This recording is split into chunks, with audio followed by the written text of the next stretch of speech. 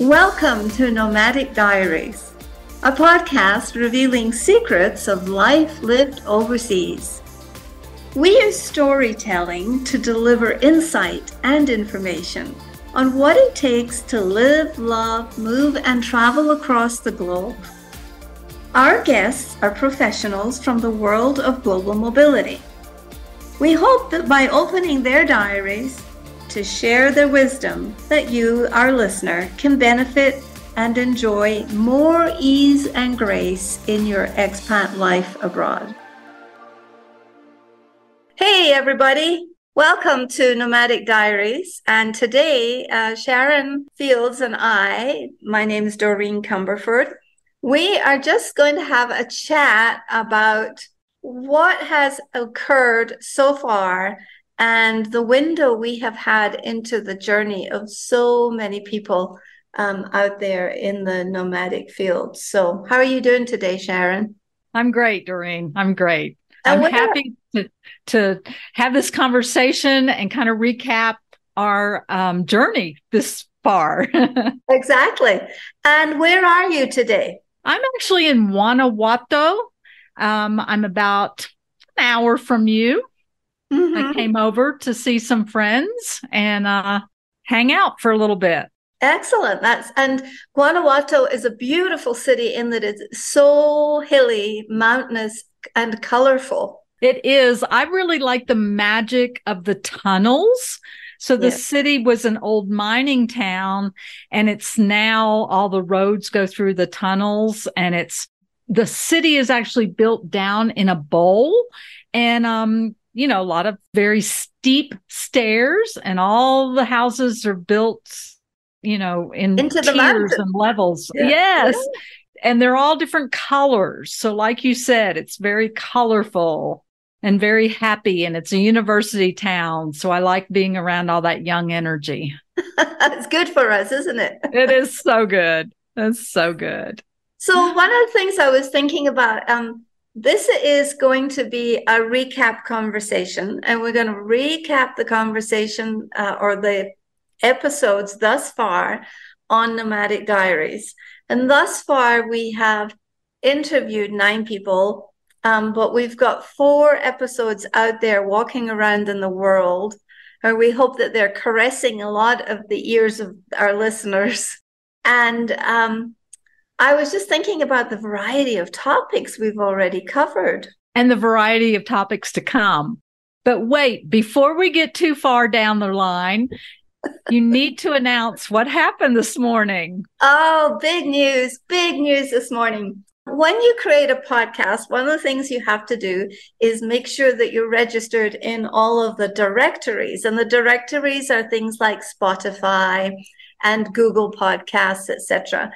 I do not consider myself techie, and I had managed to get them all completed except the big one, which is Apple Podcasts. So for 3 to 4 weeks, we were not available. And today, drum roll, we are announcing that we are finally on all the big directories, and we're finally on Apple Podcasts. So you can find us at Apple Podcasts Nomadic Diaries. So everyone out there should, number 1, subscribe. And then, of course, write us a glowing review. Help us to know what you want to hear more about. Help us to know what subjects you want to hear about, what kind of guests you want us to have on the show, what we're doing that you don't like, because we will take criticism as well. Sure. And feedback is important. I mean, feedback, whether positive or negative, we won't take as a personal situation, but we are really keen to serve the international, globally mobile community of people who are living your best life outside of their home countries. And that is a huge topic. Right. And we want to help everyone learn. and the younger generation to know that it's okay to get out there in the world. Don't be afraid. It's a wonderful lifestyle. And I think one of our guests talked about that. It was our very first guest, actually, Terry McGinnis. And she said, it's not right or wrong. It's just different. Open-mindedness and a desire to learn and a curiosity. And I think that's wonderful advice for everyone.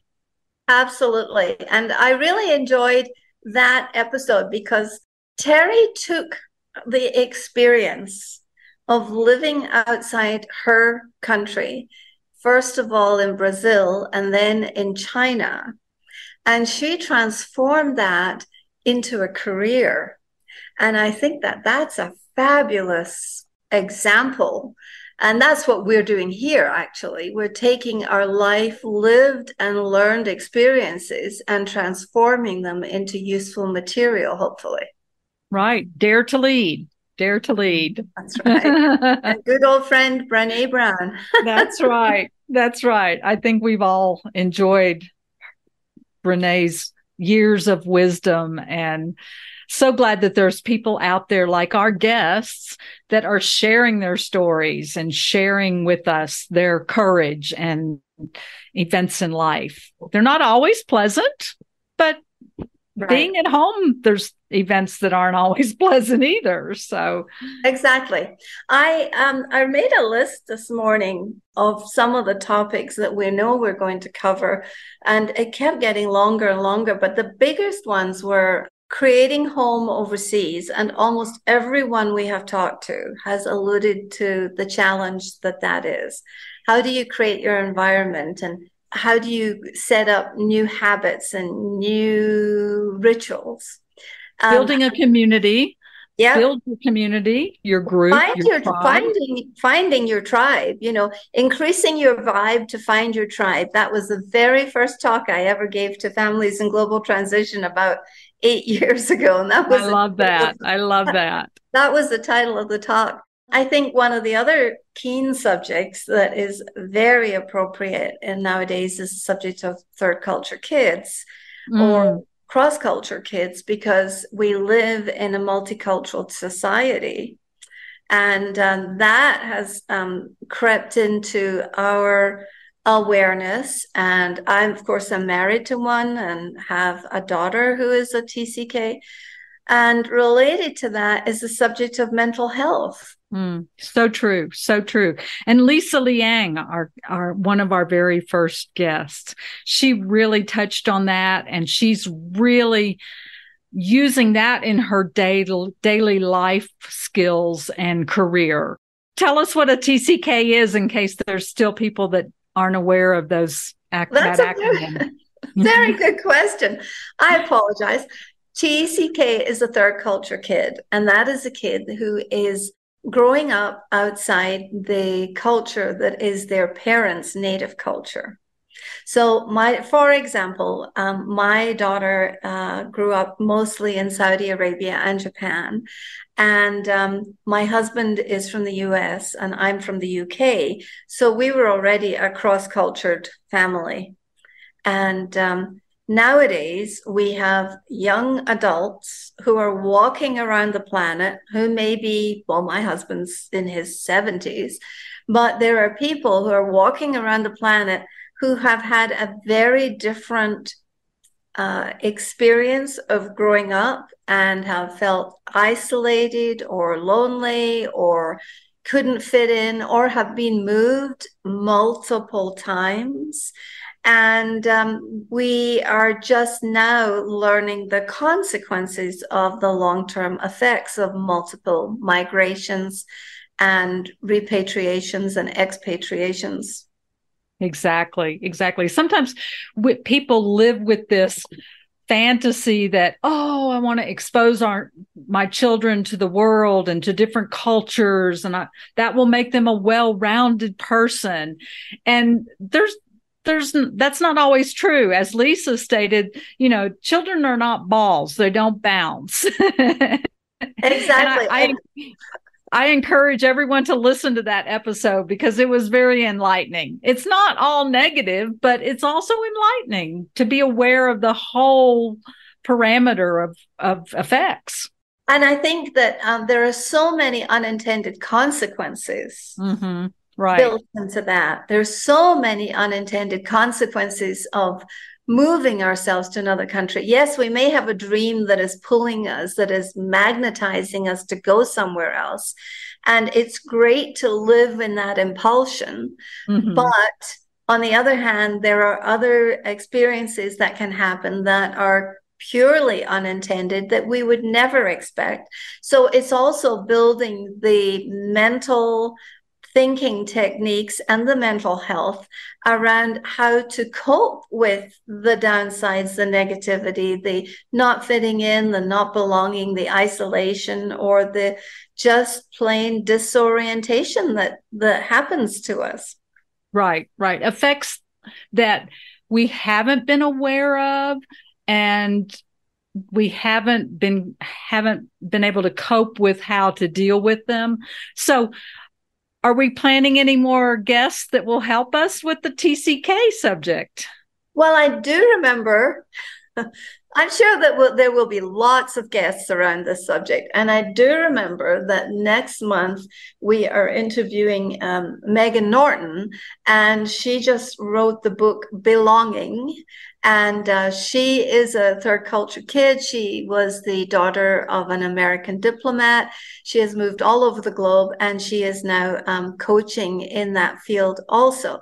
So Megan is very well versed and very competent, and has a terrific voice to speak to that. And I'm sure that on the next list of people to have on as guests, there are more that I just can't remember. Of course. And everyone should subscribe so you'll know when these episodes are coming out. Exactly. Another subject that I wanted to say that we plan on covering, and that we've already touched on a bit, is intercultural competencies. And when Lisa Ferland was on, she discussed that a bit. And Lisa and her family are living in Sweden, and they are now pretty much long-term expats, because I think they've been there for maybe 9 years or more.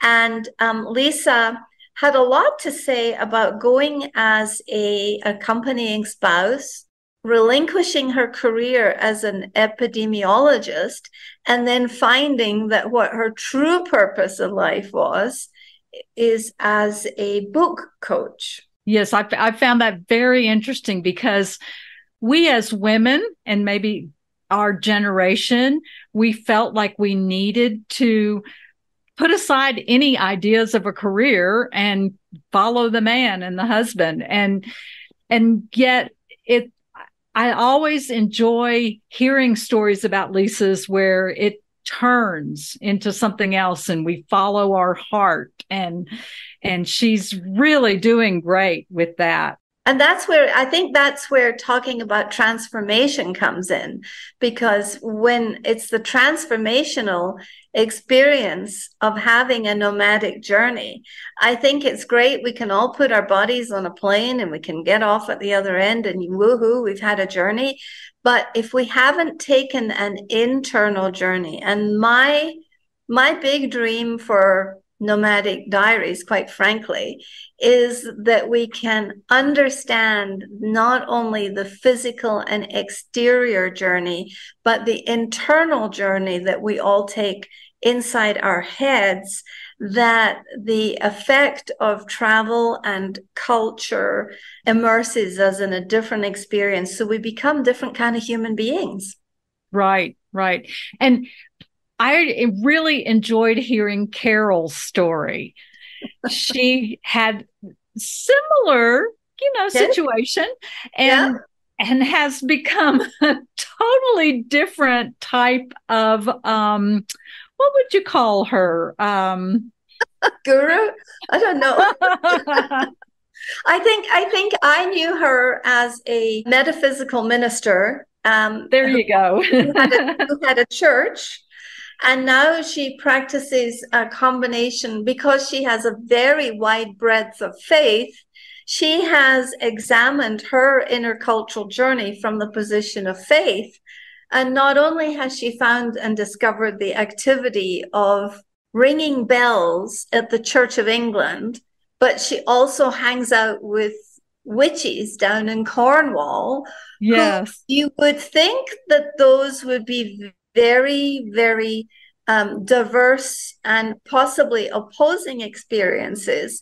But because of her training in how to embrace this and that's one of the parts of the nomadic journey, is that we learn to embrace conflicting experiences and somehow can resolve them inside ourselves to appreciate both ends of the scale. First, right, exactly. And she has a spouse who is supporting her in that. And I think that's beautiful. And they're, loving a nomadic life between England and the US. And you're so right. It should be opposing, but it's not. And she's making it work. And I encourage everyone to listen to her episode to understand through her voice and her eyes of what her life is like now. And I would just like to make a request of you, the listener, to bring yourself into this conversation and write to us, reach out to us, make comments anywhere that you find us on social media or on the websites, because Carol is a master of talking about rituals and preparing and creating rituals. It's just the way her brain works. And she has done some amazing rituals for me in my different chapters of my nomadic journey. So I hope that we'll have her back next year to talk more about rituals. People sometimes have a reaction, I think, to that word, but ritual is like having breakfast. It's a habit. It's absolutely a habit.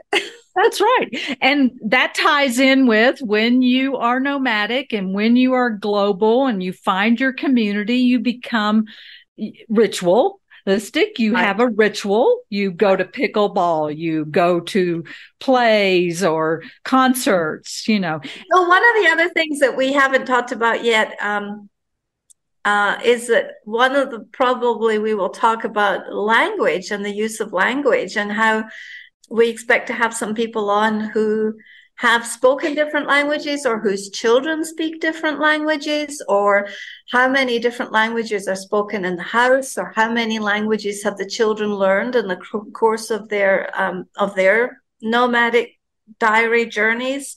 Right. So I think big thing. Plus, we'll probably touch on some logistics and visas. But quite frankly, that's not the inspiring part. And we really want to talk about the inspiring part, don't we? Right. The secrets, as we've said, opening the diary and reading about people's experiences that they want to share with us, and secrets and tips. And we're not going to teach you how to pack your baggage. Everybody can do that. Well, we might if we're having fun and we're going on a trip. And we might. I wouldn't rule it out yet. But on the other hand, we're not so much about the baggage and the points. We don't want to talk about people's baggage. We all have baggage. We will talk about the mental baggage, because I talk a lot about the two suitcases, which is one suitcase is the stuff we own and the stuff we carry around as house sitters or digital global nomads or expats. We all have this stuff, but we also have stuff in our brains, and that's our mental baggage. And I find that more interesting and hopefully more useful to you, the listener, to know that we all carry lots of suitcases. Yes, and inspirational. We want to educate and inspire everyone. So we really hope everyone will tune in. And share with your friends. Don't forget to tell your friends. Oh, please, if you just tell one person that you're listening to our podcast. I wanted to add a little bit about one of the people we haven't talked about yet is Linda Mueller. And Right.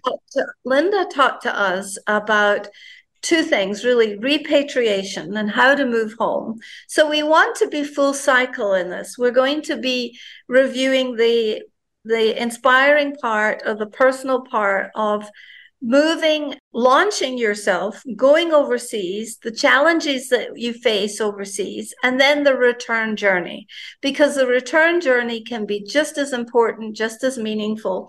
And that is more of an internal journey sometimes than the launch.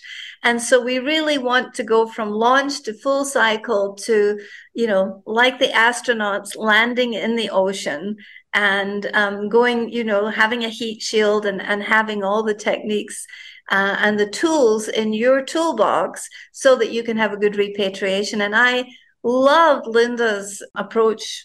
It's very practical. Things like drive around and explore your neighborhood. And I love talk to your neighbors. There's such a great wealth of knowledge and they want to be welcoming and to help you, and it goes right into Lindy Chapman, who's, a realtor in Dallas, helping people relocate and helping, to find the schools for the children and to relate as a realtor to what you really are looking for and not just trying to sell you a house. Exactly. That's so important. So one of our promises that we're making to you, the listener, is that our episodes are close to 30 minutes and that we plan on, if we have longer conversations, that we will split them up in order that you can hear this yattering in the background when you are washing the dishes, walking the dog, or doing all the other tasks that you do. And we hope that you will follow us and join us in this journey and send any kind of feedback that you have. You are so appreciated and so loved. That's right, Doreen. And we are so excited to be doing this and excited to share with everyone. And so for me from Mexico, hasta luego, hasta mañana, hasta pronto. Absolutely. And from San Miguel, likewise. Thank you.